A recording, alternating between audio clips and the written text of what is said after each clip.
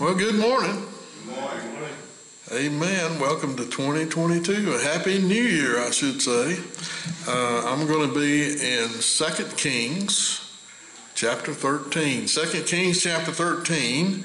If you have a old Scofield Bible, that'll be page 438. 438.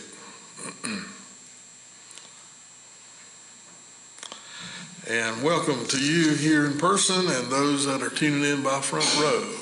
Thank you for tuning in. We got people watching. Thank you for that. I sure do appreciate it. Amen. And remember the folks on the prayer list. Pray that God would touch them. Benny's mom, Dorsey Ann, remember her. Sister Margaret needs your prayers. Sister Polly, Sister Lottie, Brother Raymond needs your prayers. And just so many. Our nation. Pray that God would have his way in our nation. Amen.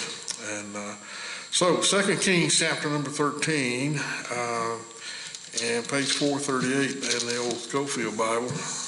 While you're finding your place, anybody need a cat? I got a new visitor showed up at my house. Never seen him before, don't know where he come from. He's obviously been somebody's cat because he keeps trying to get in my house, but he's a pretty cat, but I got a cat, and he's looks like maybe he's been outside a while. He needs to be fattened up a little bit. I'm trying to find out who owns him and see if I can get him back to his owner. But if you're in need of a cat, I got a good one for you. He's nice. He don't bite, and he's friendly, and he just needs to be loved and fed and watered, and that's about it. All right. 2 Kings chapter number 13. Let's look at verse number 20. And Elisha died, and they buried him. And the bands of Moabites invaded the land at the coming in of the year. And it came to pass, as they were burying a man, that behold, they spied a band of men, and they cast the man into the sepulchre of Elisha. And when the man was let down and touched the bones of Elisha, he revived and stood up on his feet. But Hazael, the king of Syria, oppressed Israel all the days of Jehoahaz. And the Lord was gracious unto them, and had compassion on them, and had respect unto him, because of his covenant with Abraham, Isaac, and Jacob, and would not destroy them, neither cast he them from his presence as yet. So Hazael, king of Syria, died, and Ben-Hadad, his son, reigned in his stead. And Jehoash, the son of Jehoahaz, took out again the hand of Ben-Hadad, the son of Hazael, the cities which he had taken out of the hand of Jehoahaz, his father, by war. 3 times did Joash beat him and recovered the cities of Israel. Let's go to the Lord in prayer. Father, thank you, Lord, for your blessings that you have given us. Thank you for those things, Lord, that you've done for us in the past year, a great year. Thank you for it. And Lord, even though we had difficulties in the year, Lord, you saw us through all those things. And I pray, God, that you might be with us now. Help us, Lord, to keep our trust in you. I pray, Father, that you'd save those that are lost, to speak to their heart. Help those that are sick. Touch them today. Put your hand upon them. In Jesus' name, and for his sake we pray. Amen. Amen. If you read more of this story, you see here the death of Elisha. You will see back, I didn't read it, but if you go back into chapter 13 in the earlier verses, you'll find that Joash, or Jehoash, as he's called, came to visit Elisha at the passing of the year and the dawning of a new year. It had been 60 years since the call of Elisha. Remember when God called him? He said, if you see Elijah go up, then I'll give you the answer to your prayer, which is basically a double portion. And he saw that event, and he cried out, "Oh Lord, the chariot of Israel and the horsemen thereof." Well, this scene is 45 years after God told Elisha to go anoint Jehu to be king. And he said, "I want you to go anoint him." And this was the first task God gave him, go anoint him. And then you go and run, amen, and run out the door and flee. And so we hadn't heard from Elisha in 45 years, but he's fulfilled his calling, amen. And much like John the Baptist, Elisha had been a burning and shining light, amen, in the time that he lived in. And he was still a light. We find Joash now, this new king. He's coming to Elisha, the man of God, visiting the old prophet, and he's seeking his advice, and he's weeping over his impending death because Elisha is old and he's not physically able to carry out the things that he once did, some of the things that he did, but he can still be a blessing. Amen. Some people, when folks grow older, they think, well, they've served their purpose and they're no good for anything anymore. But God said that we are to respect our elders. Amen. We are to take care of them. Amen. And they can give us wise counsel. They have seen the things which we have not seen, and the things that we encounter. Amen. We got two great resources, or three. One is the Word of God. The other is God himself through prayer. And then the third would be to seek advice from the older folks, amen, who've seen that, who have been there, who have done that, amen. And not only that, but listen. That's one of the problems I find today is finding young folks who are willing to listen to advice. And you're not trying to tell them necessarily what to do, but you're saying, I have done that kind of thing. I've seen that kind of thing, and here's what I would recommend. But a lot of times, youth has its own set of problems, and sometimes youth is hard to listen. Amen. But here, Joash says, "Elisha, I need your help." Now, his father, we know is Ahaziah, or you'll also find his name as Jehoahaz, was the son of Ahab and Jezebel. And so that would have made Joash the grandson. Amen.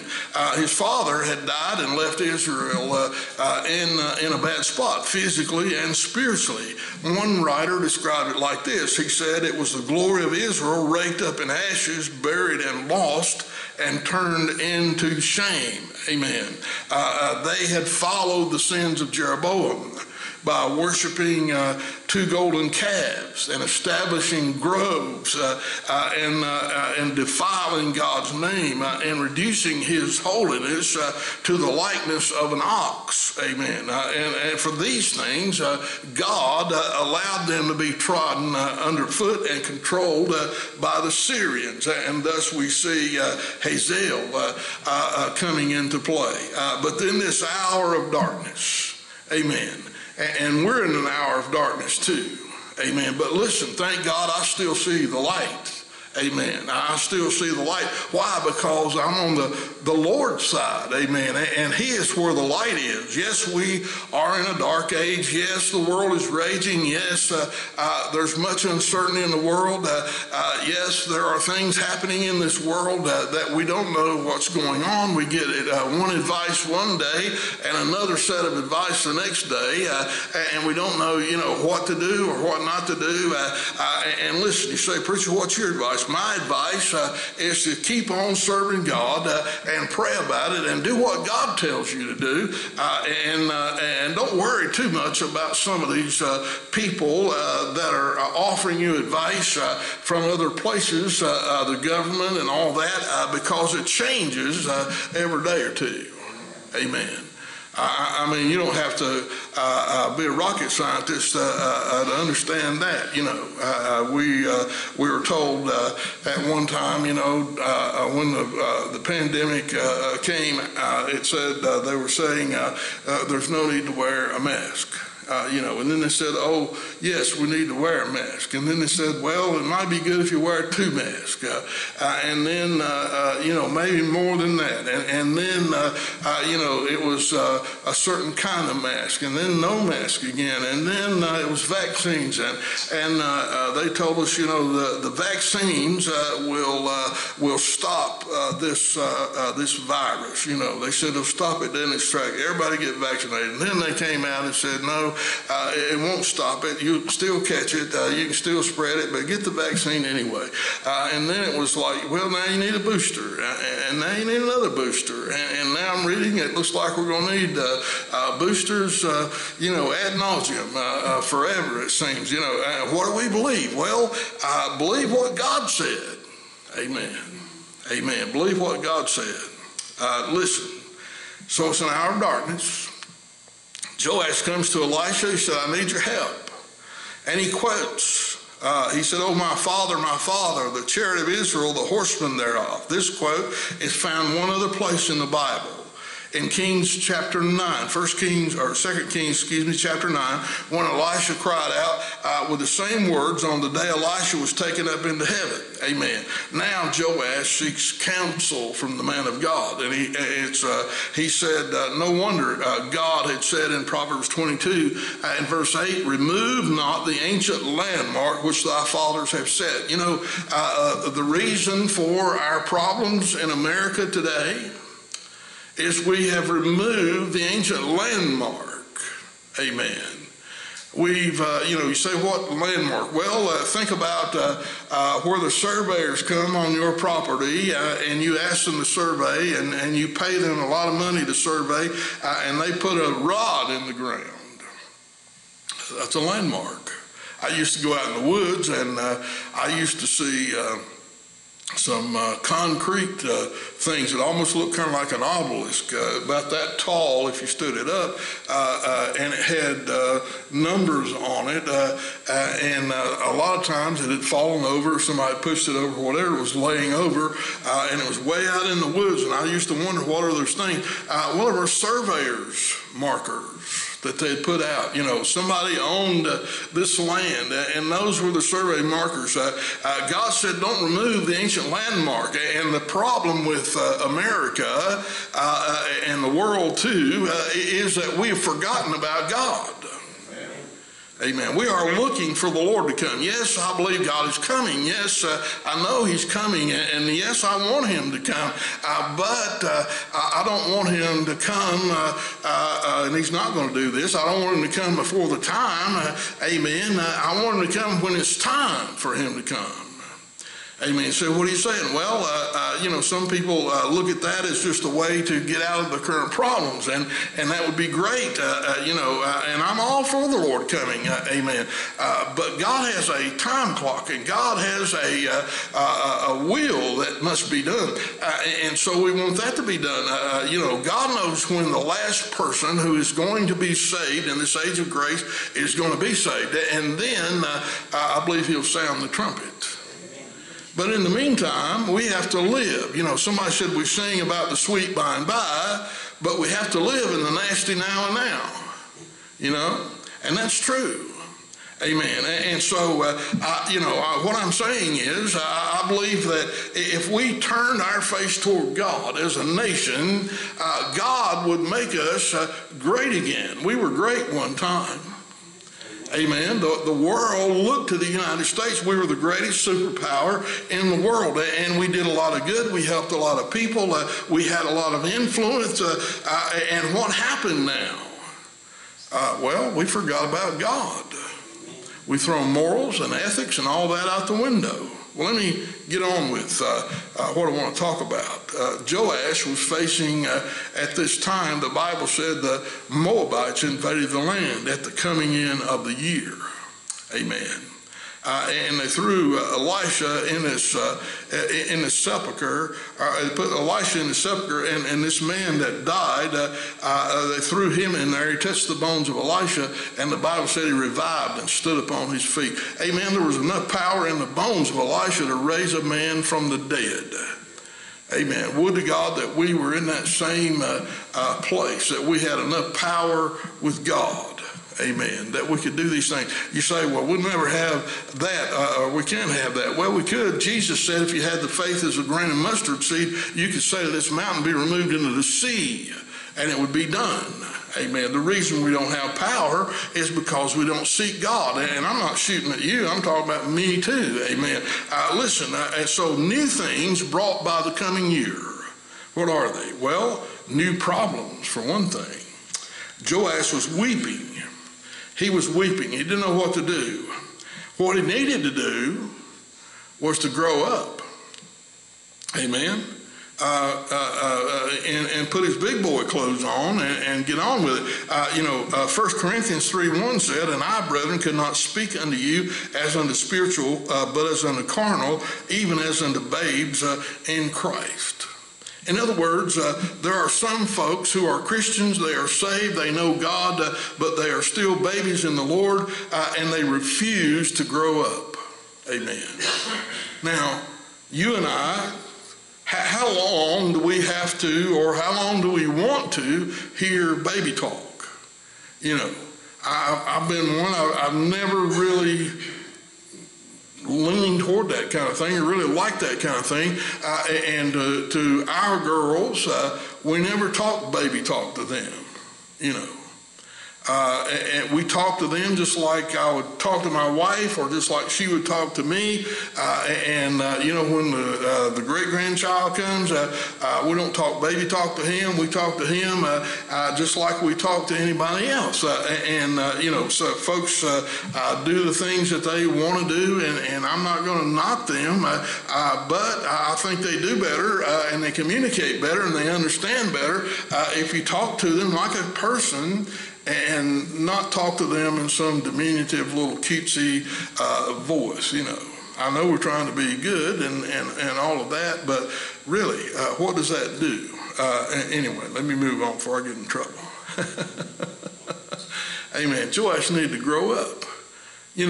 It's kind of like the vision of going to a family reunion, a gathering, a wedding, or something like that. And there you see the dreaded aunt who loves you, and she always wants to do one thing. Come here, honey, and she wants to pinch your cheek, And you're watching for her because you want to avoid her at all costs, because you just hate having your cheek pinched, oh, you're so sweet, you're so cute, you look like your mama, you look like your daddy, or whatever, and all that stuff. And you're like, leave me alone, go away.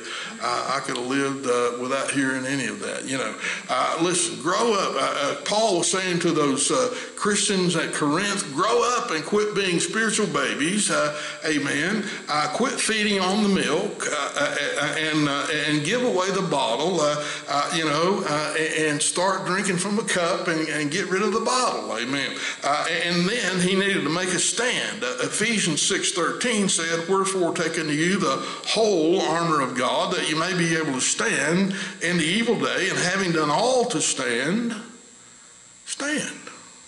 Amen. In other words, do your preparations to stand, and then once you've done your preparations, just stand. Amen. Just stand. Why? Because God will be on your side. Make a stand. The old saying is, if you don't stand for something, you'll fall for anything. And we got lots of folks in America like that. We got lots of folks in churches like that, and they just go the way of the wind. Whichever way comes. I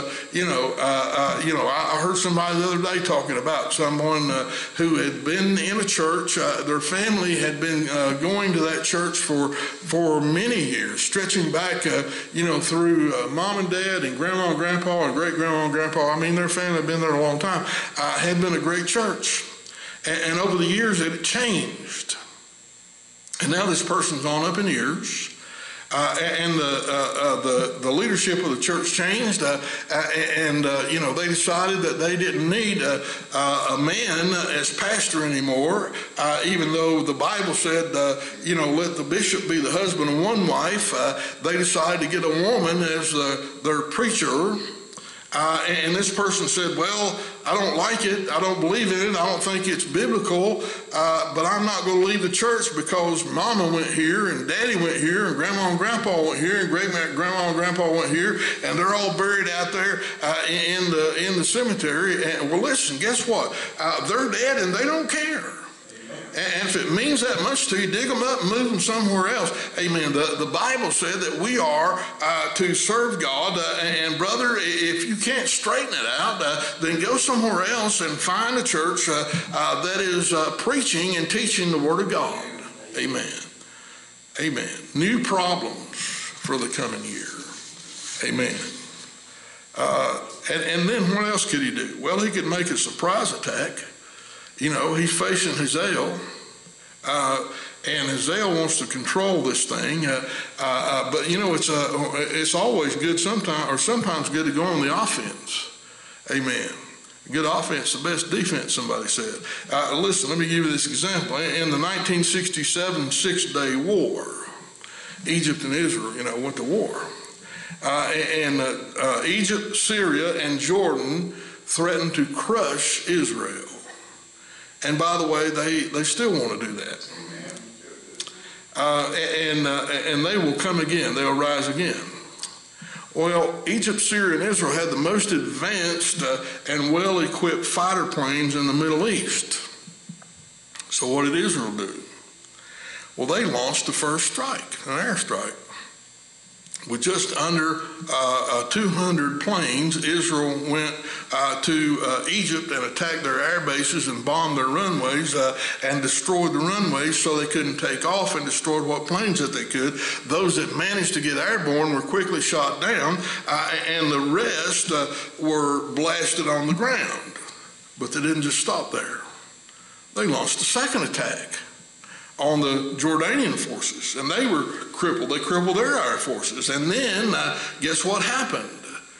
There's a ground war kicked off. And the ground war kicked off, but it failed quickly because they had no air support. And so Israel basically ate their lunch for them. Amen. They attacked first. They had some intelligence that they were going to be attacked.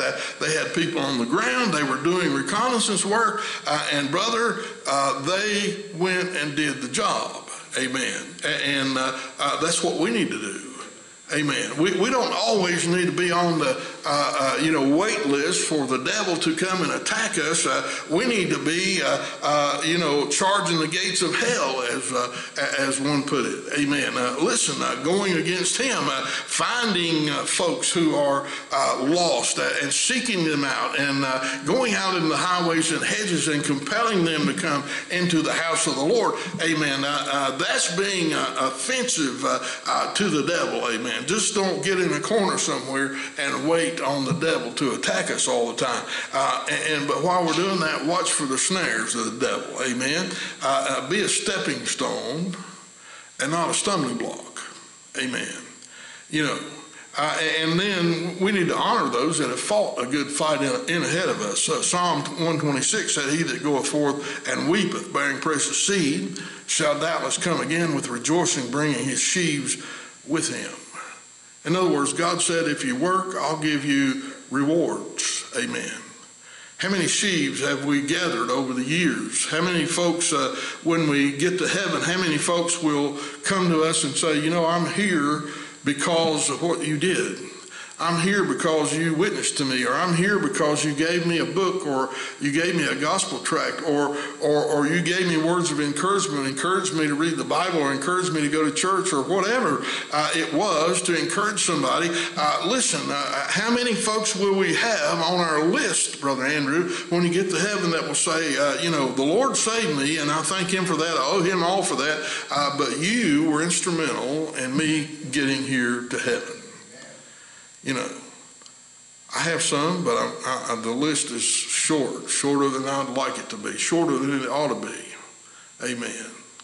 We ought to have lots of people on our list. Honor those who have fought the good fight, those who have gone ahead of us. You know, years ago, I used to see in the house, my dad had a picture of a ship. And I asked my dad, I said, well, what's the picture of that ship, a naval ship? And he said, that was a ship I served on. And I said, oh, okay. And over the years, I came to, see that ship, and do some research on it and whatnot. He was, dispatched, they went through the Panama Canal and around, and then they ended up in San Francisco, and they went through the San Francisco, and he told me before I ever went there, he said, they sailed underneath the Golden Gate Bridge, and they were headed toward the South Pacific, and he saw all of that, all that stuff in the Solomon Islands and New Guinea and Australia and all of that stuff there, and things that I couldn't imagine.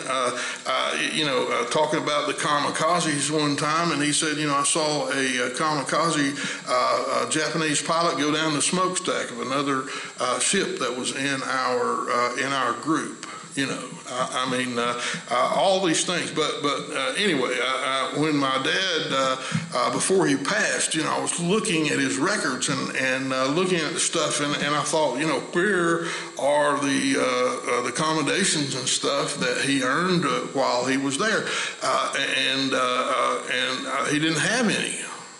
I guess they never sent them to him or whatever. And I thought, well, my mind was, I would like to get those and give them to him because, I knew he was old. He wasn't going to last that much longer. He'd never had them. I can't believe I'd ever thought of that before. So I set out on a mission, I started writing the Navy. Back then they called it the War Department.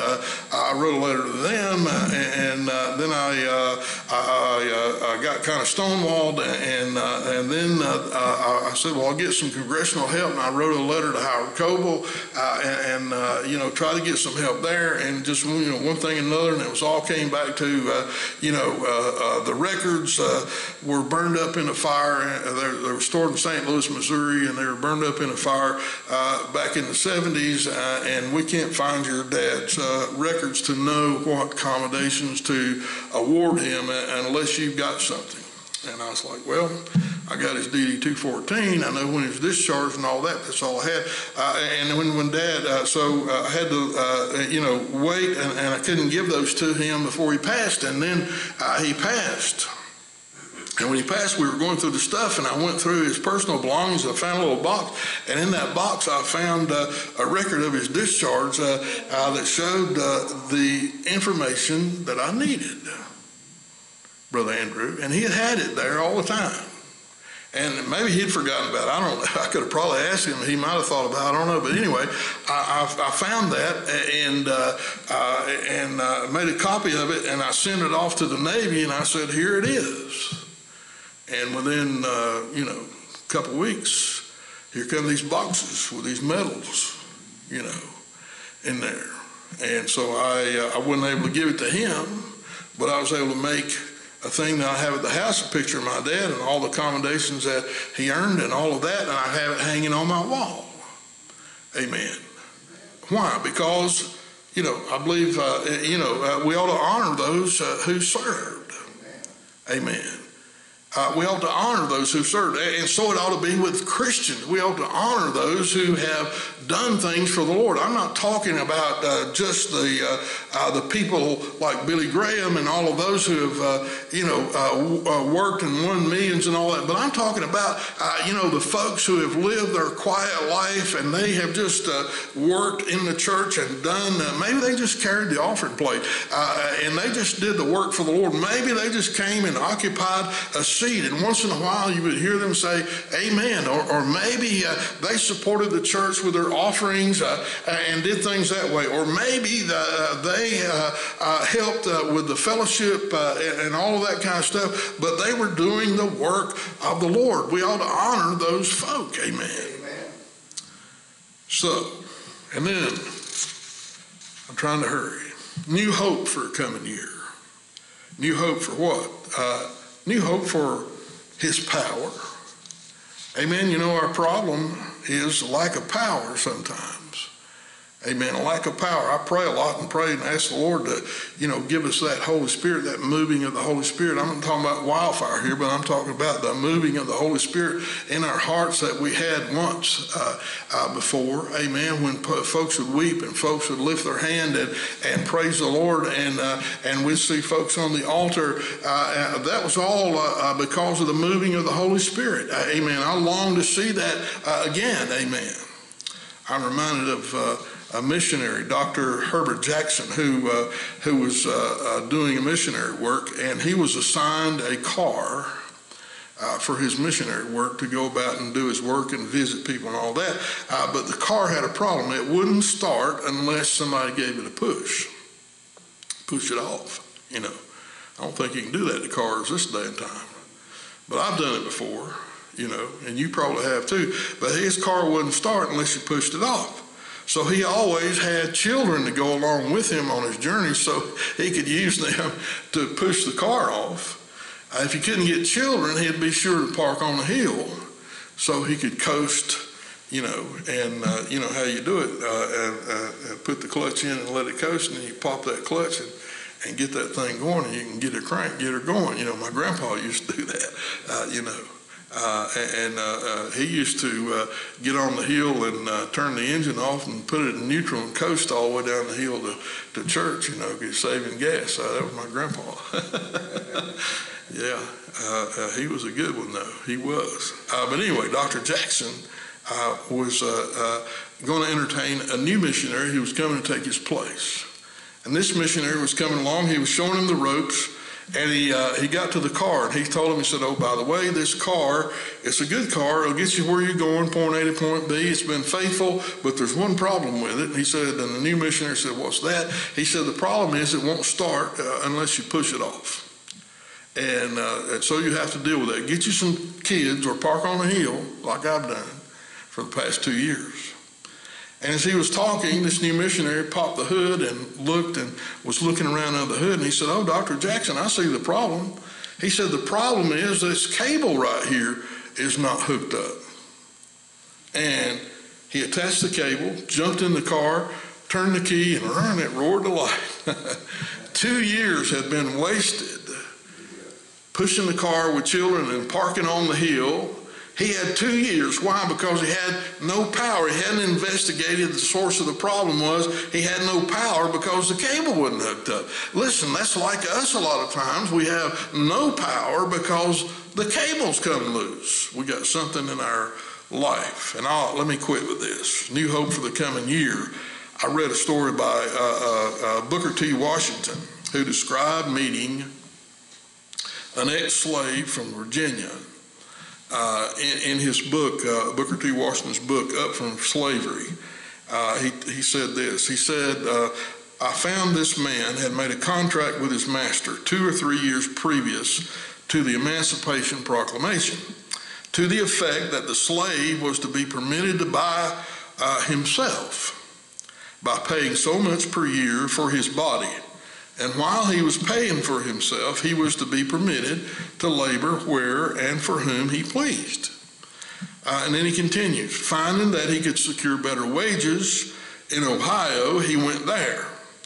When freedom came, he was still in debt to his master, some $300. Notwithstanding that the Emancipation Proclamation freed him from any obligation to his master, the man walked the greater portion of the distance back to where his old master lived in Virginia and placed the last dollar with interest in his hands. Amen. And talking to me about this is Booker T. Washington said, and talking to me about this, the man told me that he knew that he did not have to pay his debt, but that he had given his word to his master, and his word was not to be broken. So he felt he could not enjoy his freedom until he had fulfilled his promise. And when I read that, I thought, God always keeps his promise. Now, that's the kind of man that you want to know. He gave his word. and he didn't owe anything. I mean, the government said, never mind, forget that. You don't owe it anymore. You've been set free. But he said, I gave my word. Boy, I tell you what, that is integrity. Amen. Listen, God, the Bible said, is not a man that he can lie. It is impossible for God to lie. So we have new hope in this coming year that God is going to do what he said he's going to do. Amen. And so with that, we'll say thank you for coming. God bless you. And we hope that the rest of your day is a good day. Let's stand to our feet and hope that God will bless you this afternoon. Go forth and, get something to eat and have a good day in the Lord. Amen. Let's go to the Lord in prayer. And as we pray this morning, don't forget the sick. Don't forget Brother Curtis's family. Sue passed away, so pray for them that God would help them in this time of need. Don't forget Darlene, she needs your prayers too. Brother Andrew, would you dismiss us, please, sir? Thank you. Our Heavenly Father, we pray in Jesus' holy name.